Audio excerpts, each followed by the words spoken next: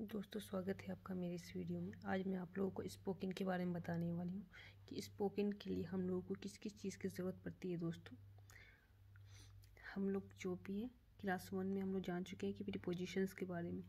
Prepositions अगर पढ़ना है दोस्तों तो आप मेरी क्लास 1 वाले जो भी है उसमें देख सकते हैं।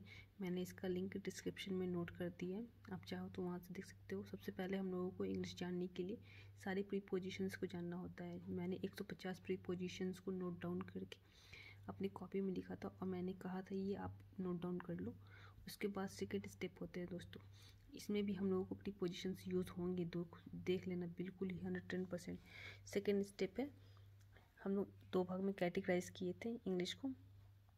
फर्स्ट है prepositions, simple rule, advance rule. Second spoken है। स्पोकन को भी हम लोग 3 भाग में डिवाइड किए हैं, S1, S2 एंड S3। सबसे पहले है सेल्फ इंट्रो। दोस्तों, सबसे पहले हम लोग कहीं भी जाते हैं तो लोग हमसे हम लोगों का सेल्फ इंट्रो ही कहने पूछते हैं। अगर आप डॉक्टर हैं, चाहे इंजीनियर हैं, चाहे आप IAS के इंटरव्यू में जाते हैं, कहीं भी जाते हैं इंटरव्यू के लिए दोस्तों, तो आपका सेल्फ इंट्रो ही पूछा जाता है। सबसे पहला सेल्फ इंट्रो हम लोगों को करना है।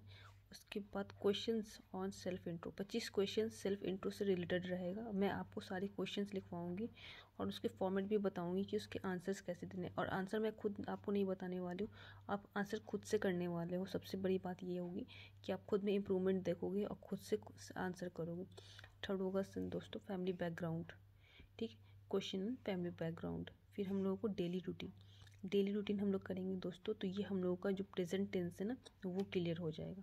उसके बाद हम लोग को क्वेश्चन ऑन डेली रूटीन करना है दोस्तों।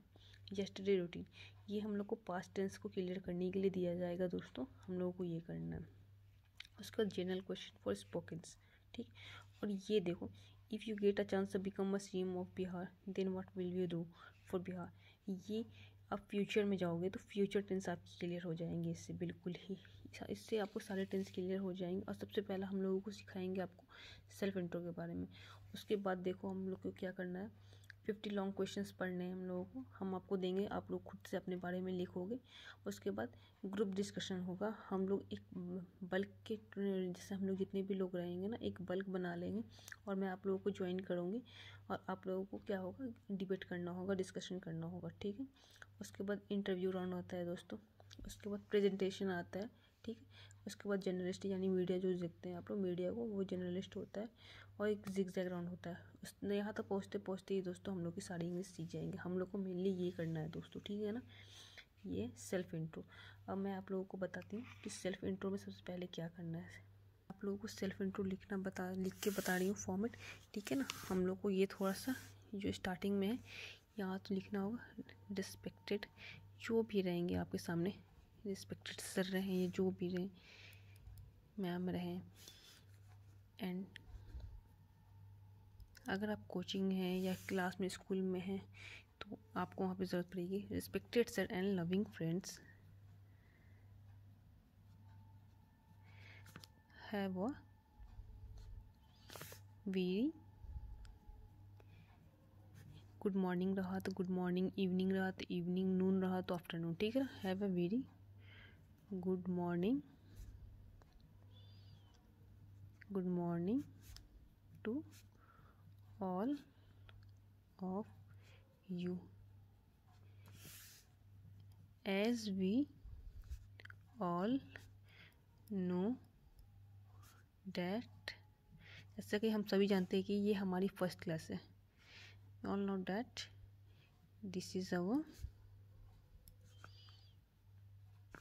फर्स्ट क्लास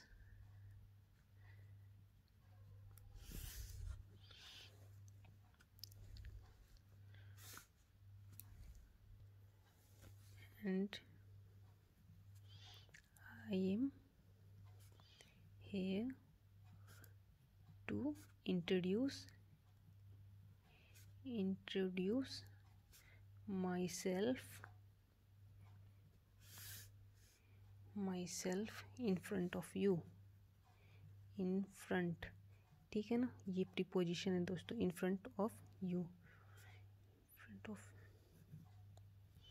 देखो इसमें हम लोगों ने यूज़ किया है एज वेल एज, ये भी प्रीपोजिशन है, इन फ्रंट ये भी है, ठीक है ना। मैंने कहा ना इंग्लिश सीखने का फर्स्ट स्टेप होता है प्रीपोजिशंस जानना। तो अगर हम लोग प्रीपोजिशन जान रहे हैं ना, तो इसको आप लोग को लिखने में इजी होगी, ठीक है ना। इसका मतलब हुआ respected sir and loving friends, have a very good morning to all of you. आप इसका मतलब समझ गए होंगे, sir good morning. As we all know that it's our first class and I am here to introduce my self in front of you.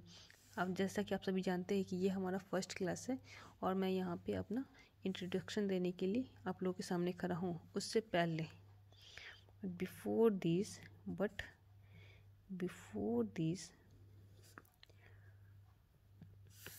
I would like to give my thanks. I would like to give my thanks to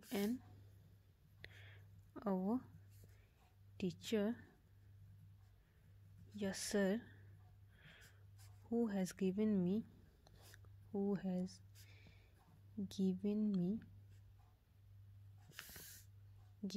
a golden chance to come before you and say some words. To come before you and say some words. इसका मतलब हुआ, उससे पहले मैं आप लोगों को अपने I would like to give my thanks, मैं अपने टीचर को धन्यवाद देना चाहता हूँ जिन्होंने ये अपॉर्चुनिटी मुझे दिया है, जिन्होंने मुझे ये अवसर दिया है कि मैं आप लोगों के सामने आके कुछ अपने बारे में बता सकूँ। Words, so thank you sir. Now come to the point.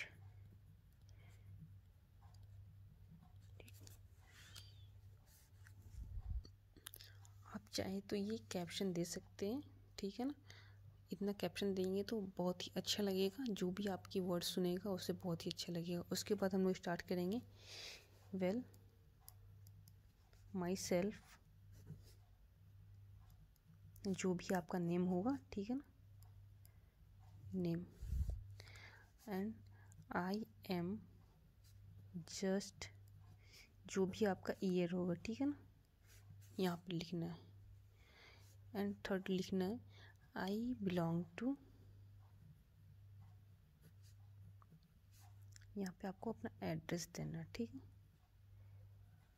I belong to, ठीक है। उसके बाद लिखना है नाउ माई क्वालिफिकेशन, ठीक।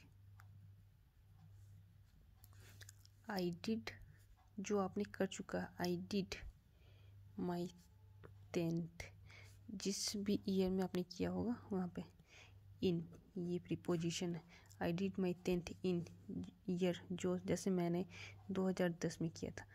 I did my 10th in 2010 from, जिस स्कूल से किया था वो स्कूल का नाम देना है, फ्रॉम डैश स्कूल, ठीक। उसके बाद वैसे ही देना है I did my 12th in 2012 from, जिस भी स्कूल से किया था स्कूल का नाम देना, ठीक।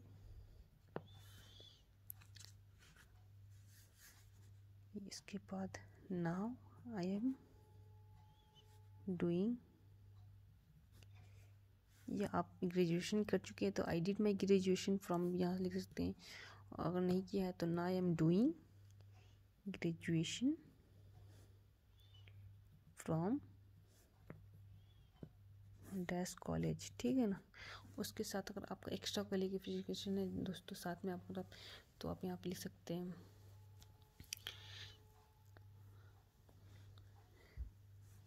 as well as I am learning English from,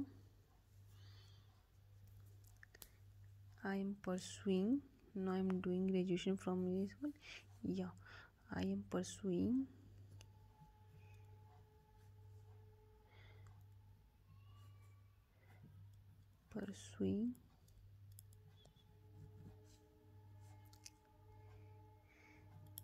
English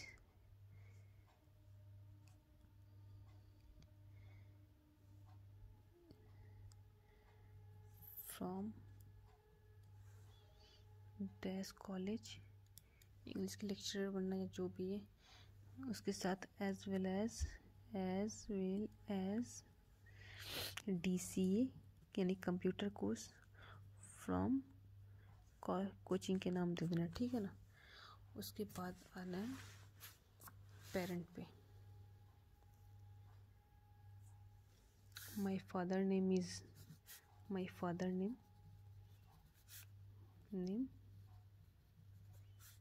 and आपके फादर क्या करते हैं, ही इज़ अ बिजनेसमैन या जो भी है, he is a businessman. After that your mother name, my mother known as dash, she is housemaker।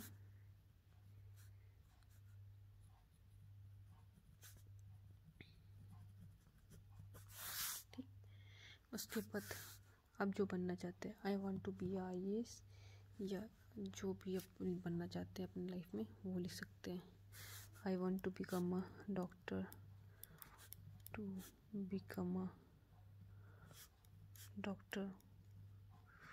for this I am working hard, for this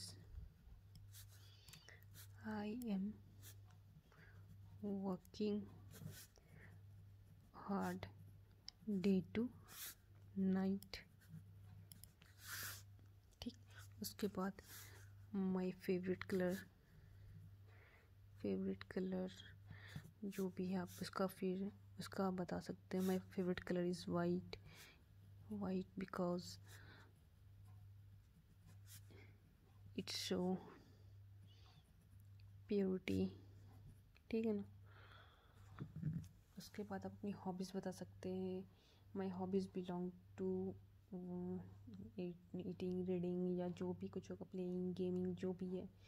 उसके बाद हॉबी बताना है।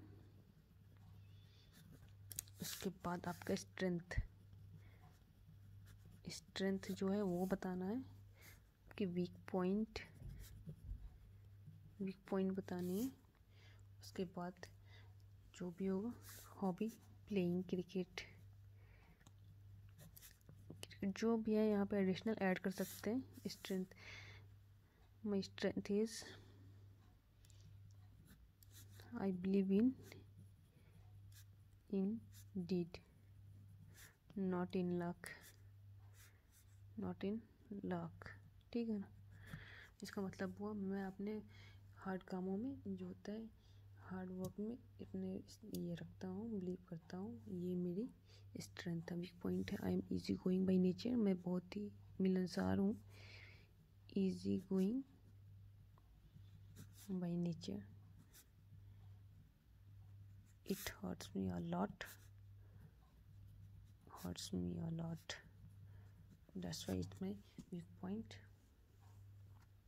उसके बाद लास्ट में लिखना है that's all about my self, that's all about my self,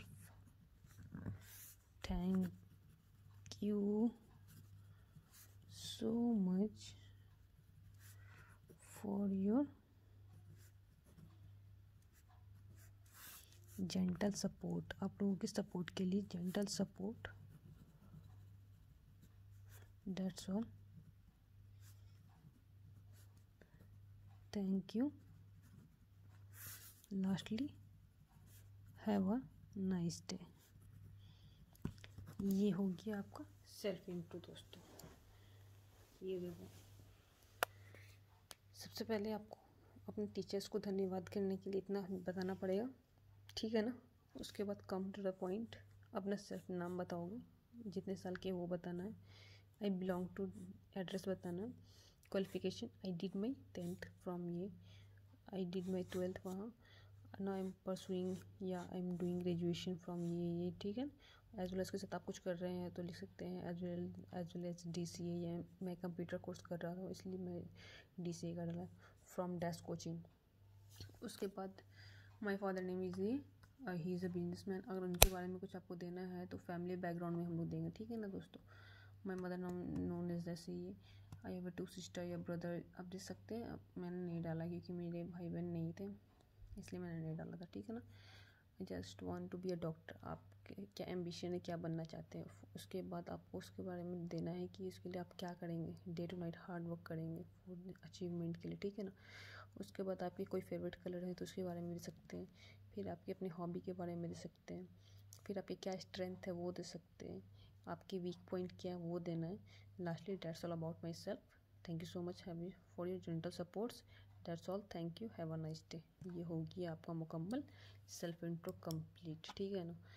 ये लिखने में टाइम लगा दोस्तों, लेकिन आप अगर इसे लिखोगे तो टाइम तो वही लगेगा, लेकिन अगर याद कर लोगे तो किसी के सामने भी बेझिझक या respected student and loving friends, have a good morning to all of you, आप कुछ भी अपना आराम से कर सकते हैं। इसलिए प्लीज़ ये देखना। और मैं अभी इसका सिंपल सा फॉर्मेट आप लोगों को तैयार करके दिखा रही हूँ। उसके बाद आप उसे नोट डाउन कर लेना और उसके बाद वो अपने फॉर्मेट अपनी कॉपी में लिख लेना। उसके अकॉर्डिंग आप लोग अपना सेल्फ इंट्रो भी अपना तैयार कर लेना, ठीक है ना दोस्तों। और मेरे कमेंट सेक्शन में तैयार करने के बाद ज़रूर बताना दोस्तों आप लोगों ने तैयार किया है कि नहीं, ठीक है। अगर मेरी वीडियो थोड़ा सा भी अच्छी लगी हो तो मेरी वीडियो को लाइक कर देना और मेरे चैनल को सब्सक्राइब कर देना। Thank you.